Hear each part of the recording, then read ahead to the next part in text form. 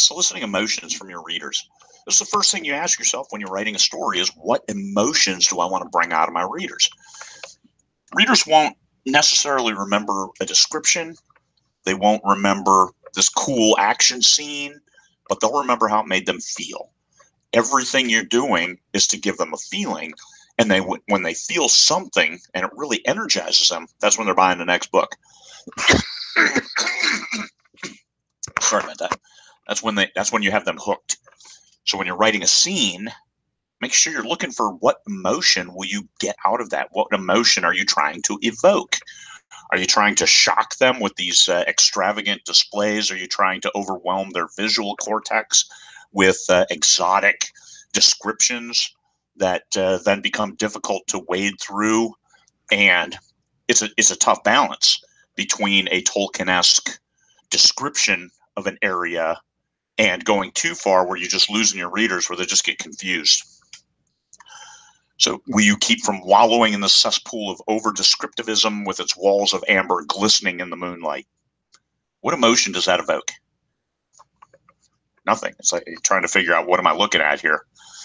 I err on the side of under-describing something in order to let the reader fill in with their own imagination. But think about what emotion are you trying to evoke? Fear, disgust, hope, love, anger, remorse. Try this, for example. A character is walking through a room and you put incense wafted heavily through the air. Okay, that's something. Wafted heavily. It evokes a certain kind of feeling and memories. Scent is a huge, huge memory thing. So I'll insert mine very carefully, like 1 or 2 places in an entire book. But try this. Walk through the room and smell sandalwood. An old girlfriend used to burn sandalwood, and he had to force those memories down so he could keep walking. So you look at how this relates to the reader as opposed to just describing that it's permeated with the scent of sandalwood. Sandalwood, but it made the character do this, and the readers will say, yes, I had an old girlfriend that burnt this crazy stuff, frankincense. It's crazy. It smells horrible. But think about it. What emotion are you trying to evoke? What are you trying to create that the readers can relate to? Find one and take your reader on that journey.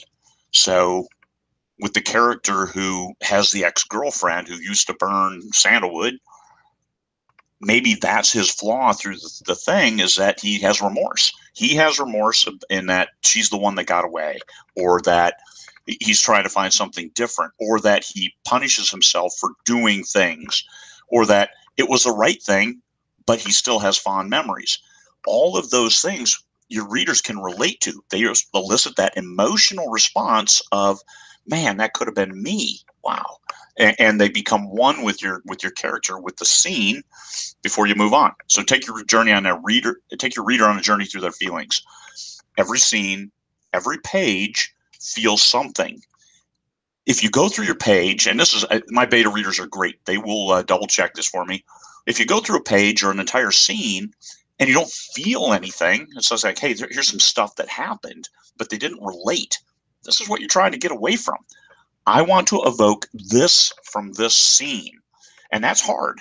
You can't just write words and say, oh man, look at this. I evoked fear. Yay, cool. There's a certain intentionality that goes behind that.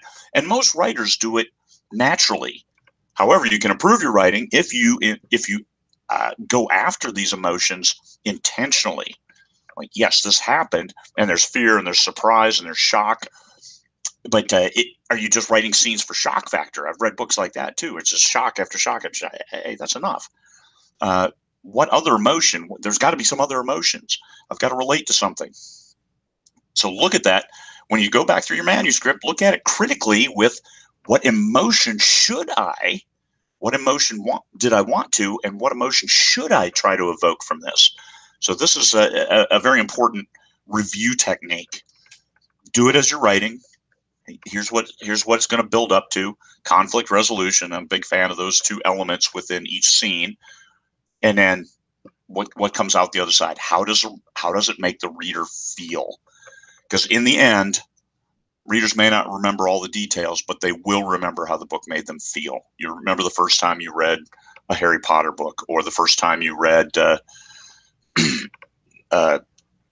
Hobbit, anything like that. You read a book, it's like, this is how it made me feel. This is how I felt throughout it. I had to keep turning the page because I had to know. And that's the victory. That brings the readers back for more. All right, that's enough. Eliciting emotions. Intentionally go after those emotions, and don't overwhelm your reader, but give them something to feel more than just something to think about. Peace, fellow humans.